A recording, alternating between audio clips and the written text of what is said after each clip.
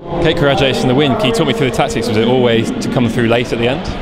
Yeah, I'm very happy to win here tonight, of which I've been preparing myself very well, and I wanted to run here very fast tonight. So, but all in all, I did fantastic race here tonight. So talk me through what was going through your mind in the last 100 meters. So in the last 100 meters, I was racing some athletes. I've been running some 143.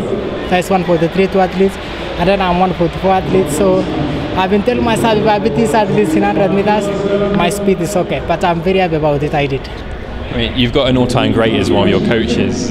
How does that help you prepare for races like that? So we have been planning with my coach, my races, because they wanted me to run maybe one of the 100 meters to catch up on my speed.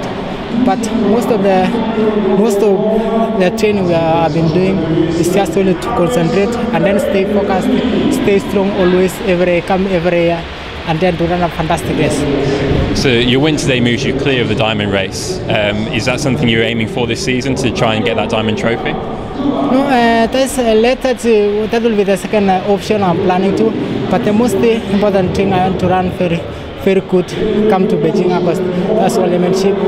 I've not been doing good for the last 2 years. That's Moscow and then London Olympic Games. I wanted to run the way I was running in 2011, that's in Daegu, when I took silver.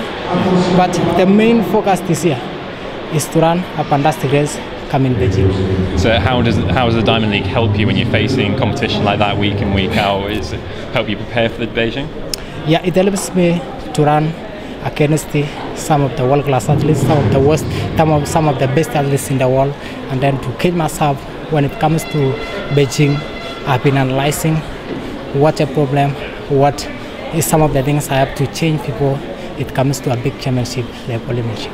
So where will we see you next on the circuit? Are you competing at all before Beijing, or are you going to leave it till afterwards? No, I'll be racing just till once, and that is London, the Diamond League in London, and then I wait for Beijing. That is, I will be having like a month to prepare myself for Beijing. Okay, well done today, and we'll see you in London. Thank you so much. Thank you. See you.